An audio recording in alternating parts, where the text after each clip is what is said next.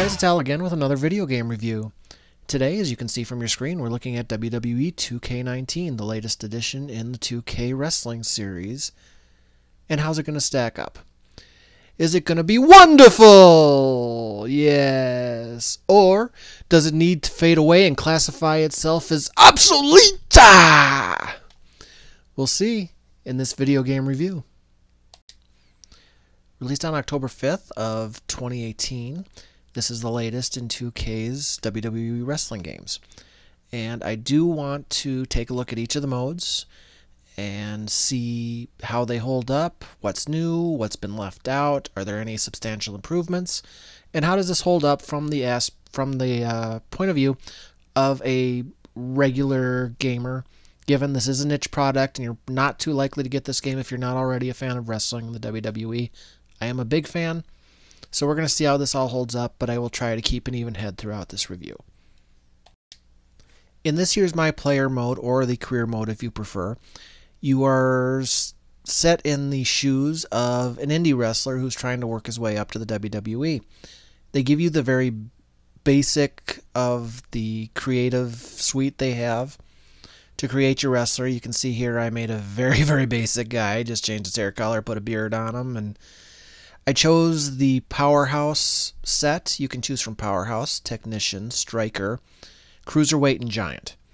And that'll tell you what skills you have access to, what moves, and the caps on your various abilities.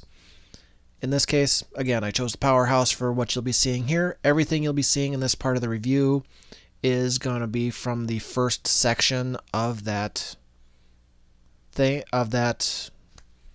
presentation, so that you're not given any major spoilers here. As you can see, the game is given presentations in the form of cutscenes, which vary from insanely annoying, especially at the beginning. Most of the characters are just going to weigh on your nerves if you're anything like me. But as the story goes on, the characters do start to grow on you. And I did start to enjoy some of the characters, again, as time went on, as the story continued. There are some minor branching paths where you can make some decisions in who you ally with, what you do, but it's a pretty linear story. You are also, it's not free roaming like it was last year. They take you to a hub where you can talk to a set amount of people. This might affect your match later that night. It might put you into a side match where you're just doing it not to progress the story, but to gain currency, which you can then use to purchase more moves, more taunts, more items of clothing, etc., etc. One thing I do like about the cutscenes in this mode is that all of the WWE talent, with one notable exception that I'll talk about in a second here, is voiced by that person. You're about to see a cutscene here where Michael Bloom, aka Prince Albert, if you follow the WWE, is going to talk to you. It's actually voiced by Prince Albert, aka Michael Bloom. Shinsuke Nakamura voices his own character in here. Braun Strowman, Triple H, a few other guys that I'm blanking on at the moment. And it works to varying degrees. Braun Strowman's delivery is not very good, but then it's Braun Strowman. He doesn't get over on his promos. He gets over on his look and his presence. So it's really easy to see how that wouldn't work in this type of a setting. However, the one noticeable exception I told you about is John Cena. He didn't voice his own character. It's very obvious he didn't voice his own character if you've listened to him talk, as much as most normal wrestling fans have. So yeah, that was very distracting in that section of the game where you have to deal with Cena.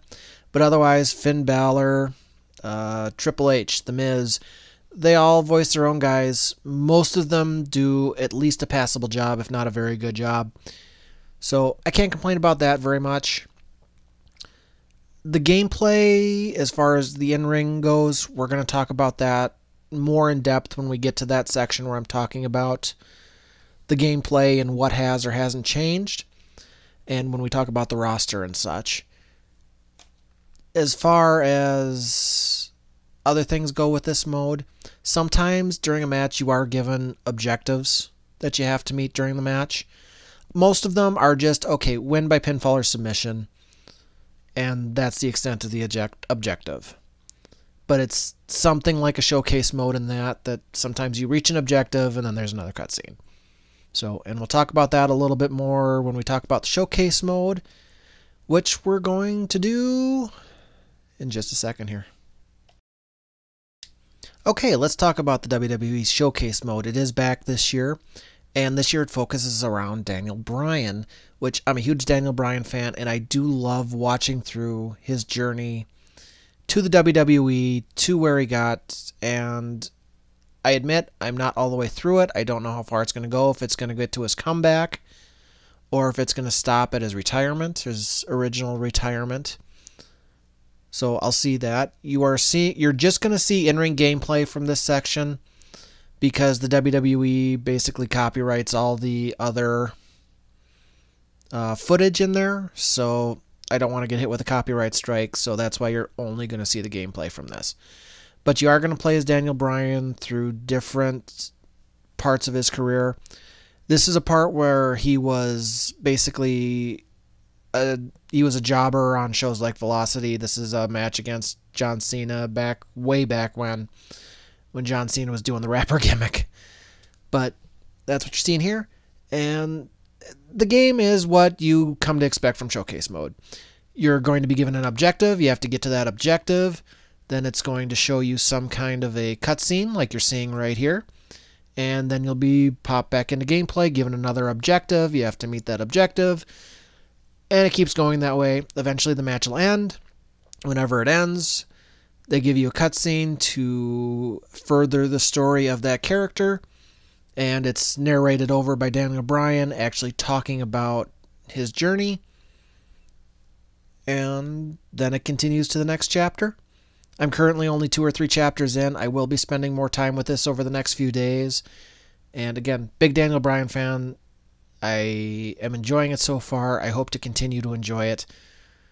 And I really hope to have fun with this. Although I'm typically not a very big fan of this showcase mode. I would much rather they just let me play the game the way I want to play it, but it is what it is. I enjoy the storytelling of it, but I think that would be something that would more likely be better set as a documentary on their WWE network rather than put into the games like this as an artificial way to lengthen the game and make it harder to unlock certain skins or items or arenas or whatever. Alright, the next thing to talk about here is the universe mode, and if you've played one of these games before, you already know what the universe mode is. You take control of the WWE show booking, and you can take certain actions like announce a cash-in, edit a match, simulate matches. One big change that you'll see here in a minute, once we get to that part, is that you can actually control who wins a simulated match this time around. That's a nice addition I like. Again, editing the matches is always nice. That means you can push whoever you want to push. Now people are limited into how many divisions they can be in, so to speak.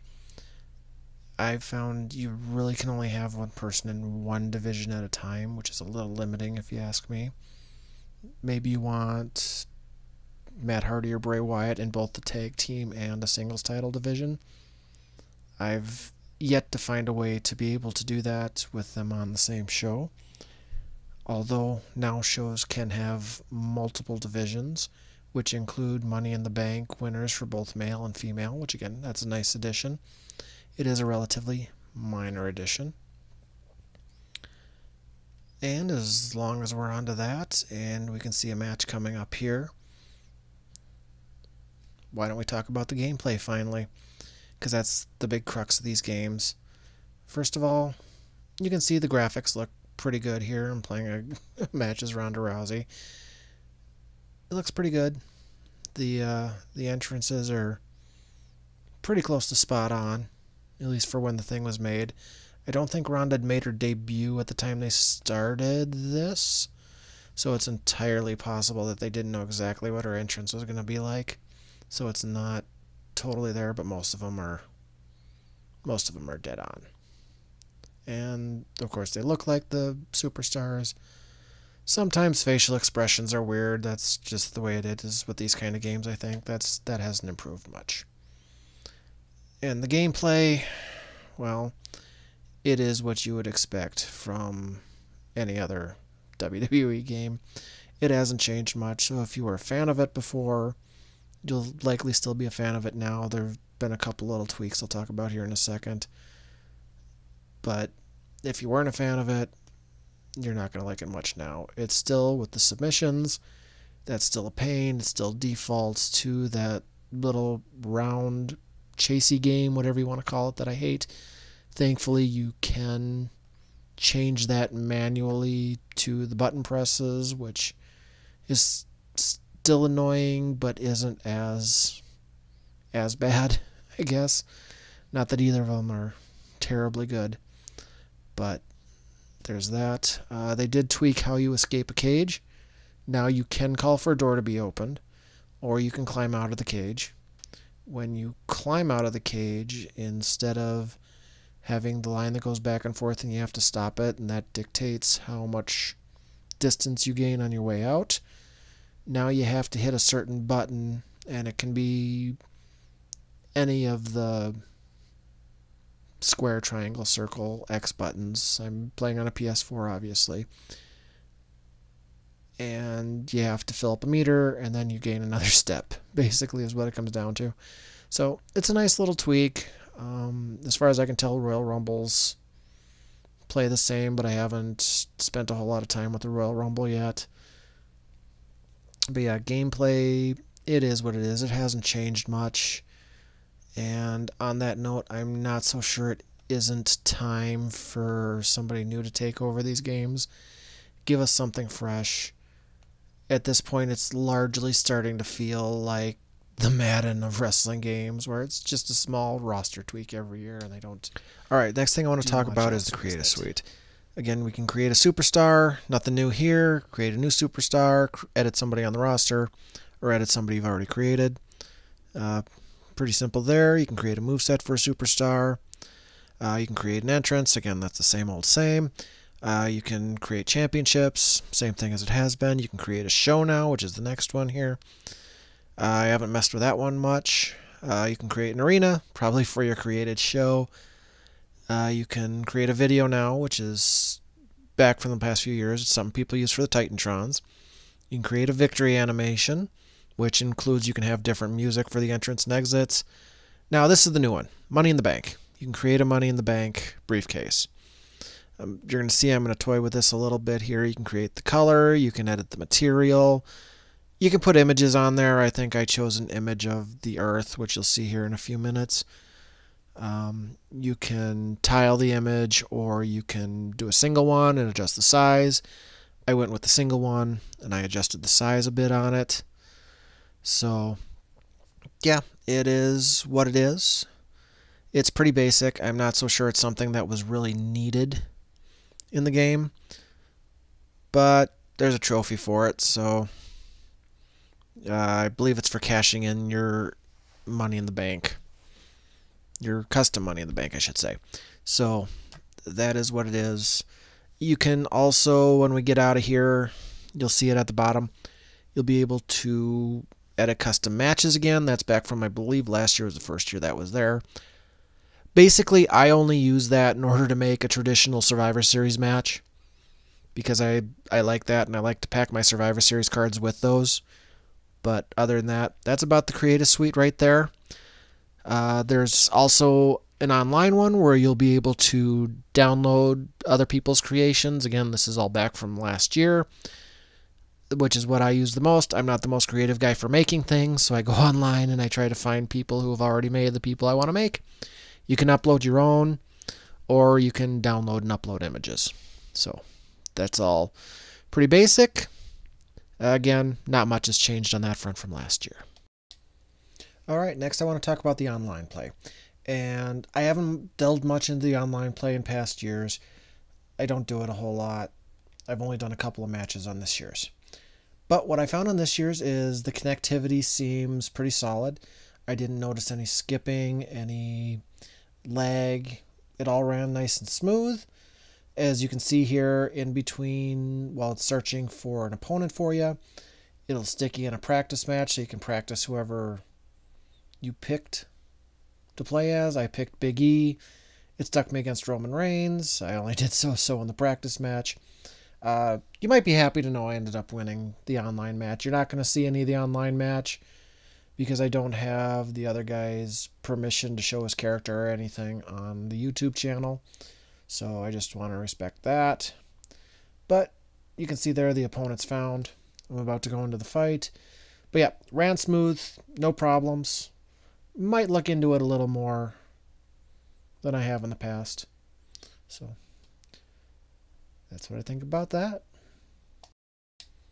Alright, the next thing I want to talk about is the roster. How's the roster looking this year? They added a lot of new superstars. Part of the reason I got this one was because they added the new gimmick and music for Matt Hardy. I loved the Broken Woken gimmick. But what we're looking at here is the unlockable superstars. I don't have enough of their in-game currency to get anybody. That's why they're all blacked out like that. There are some really noticeable people missing from this. Mick Foley, Tommaso Ciampa, Nikki Cross, nowhere to be seen. I have no idea. They were in last year's, so I have no idea why they're not in this one. And it's really disappointing to see those kind of omissions in this roster. This should be one of the best rosters they've ever had, and it's just not. Alright, so it's time for my final thoughts. What do I think about the game? I think there are some things to like about the game. They've made a few nice little tweaks. I don't notice as many errors as I have seen in past years. There are a couple cases where an in-game cutscene will play, and it's supposed to be somebody trying to distract one of the wrestlers. The music plays. If you've seen wrestling, you know the bit.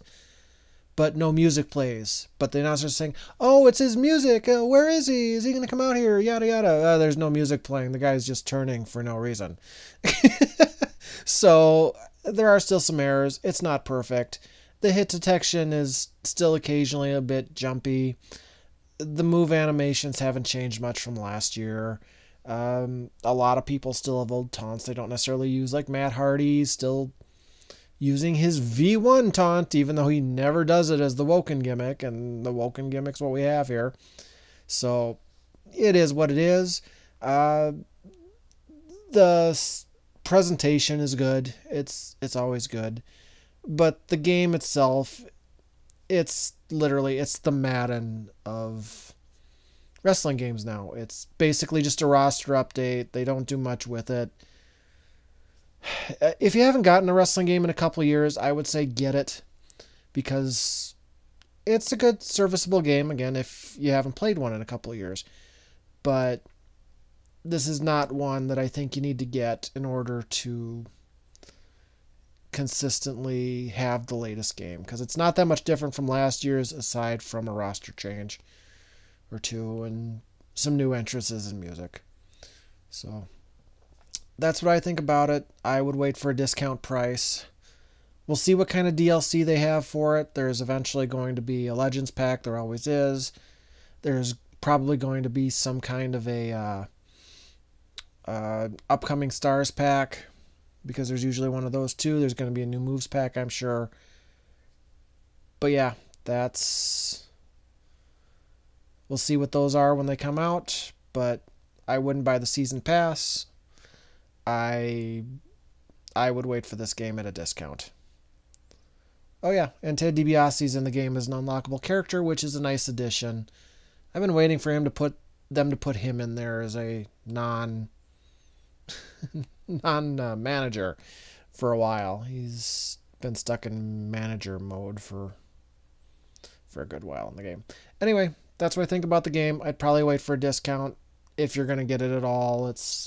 If you've got last year's, you really don't need this one unless you have to have the latest greatest. Anyway, that's my thought on the game. I hope everybody enjoyed this review. Tell me in the comments below, what do you think about this game? Does it live up to expectations? Do you have a problem with the roster people left out of the roster? Do you want to see a major gameplay overhaul? I know I would love to see a big gameplay overhaul.